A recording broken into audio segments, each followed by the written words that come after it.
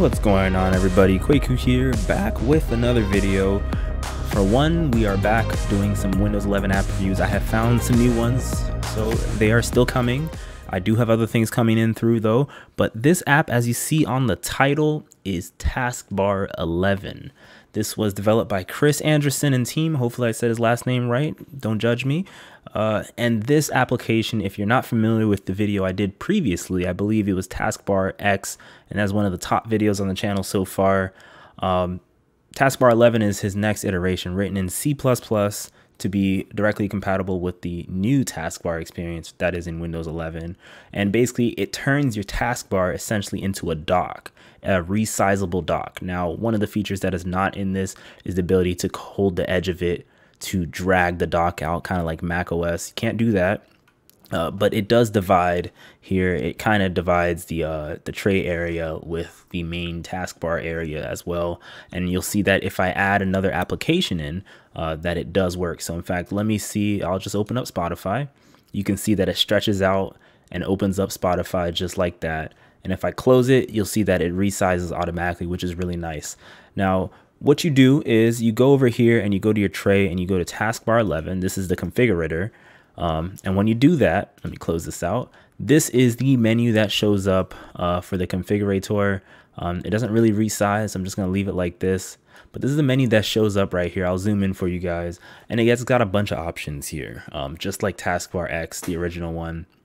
It's more classic in terms of how Win32 apps look like. I'm pretty sure this UI will be updated soon to be the new WinUI stylizations of things.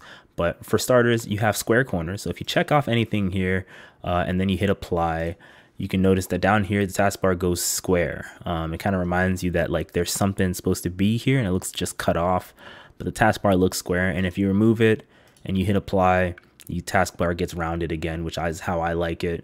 You got your corner radius, so you can modify your corner radius to whatever you want. You can set it to 10 pixels and then hit apply, and then your corner radius gets a little smoother.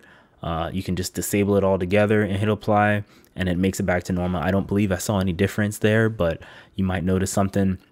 And then they have do not revert the taskbar on a maximized window. So if a window is maximized, it will not revert. So if you do that, basically that's how it's going to be. And you see this Windows Explorer thing showing up, exit out of that.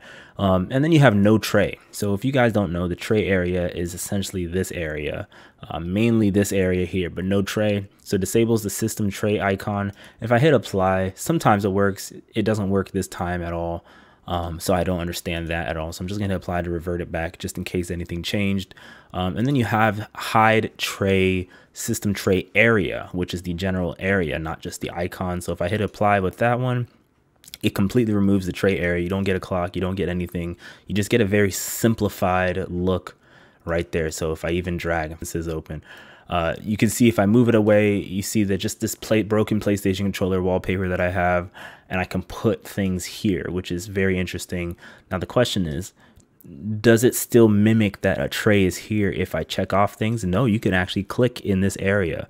So notice this would be where the time typically would be, and I can still click in this area, which is really cool. Same thing goes over here. If I simply uncheck and check, this is where a taskbar typically would be extending to, and it still works in those areas. Applications still function like normal.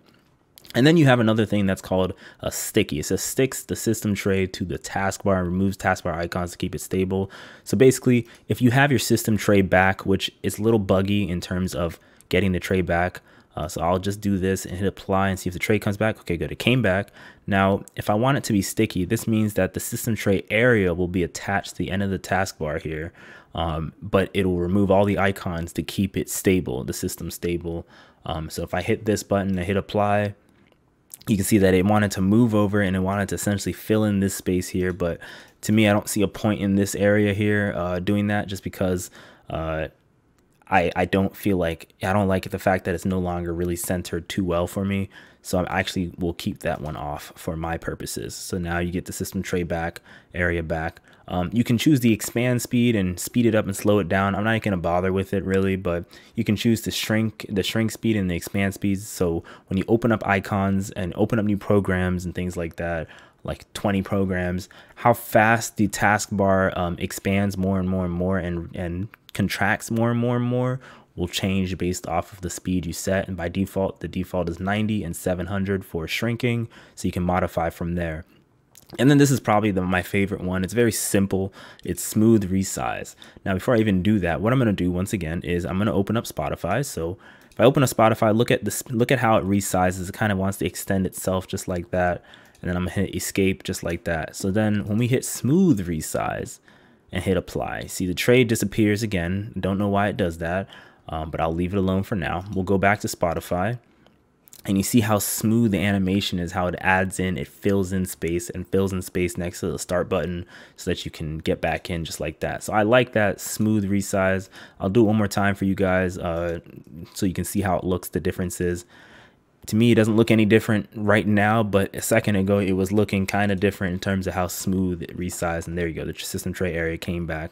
And so, yeah, and also one last thing on GitHub, I wanted to talk about who else gets credit for this. It says Princess Akira, Official Lennox, and Dimitri Alishin. I hope I'm saying it right. I'm probably not saying it right, but kudos to all you guys, Chris as well, on another job well done. I'm looking forward to some changes in it, and I can just tell you right off the bat, one of the changes I'm looking forward to is hopefully a complete redesign of the configurator itself. I know it's a simple thing just like that, but I'm hoping to see some WinUI inside this configurator.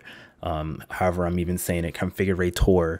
I'm hoping to see some WinUI aspects in it, and not just Win32 feeling aspects in it, classic Windows aspects in it in terms of design. So you can see obviously the new task manager, paint, and all those things, how those look. Chris already knows exactly what I'm talking about.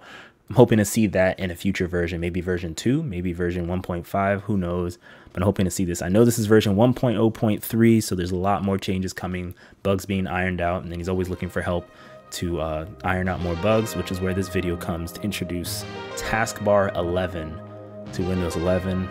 Welcome back, Taskbar. Welcome back. My name is Kwaku, and I'll catch you guys all in the next one. Take care.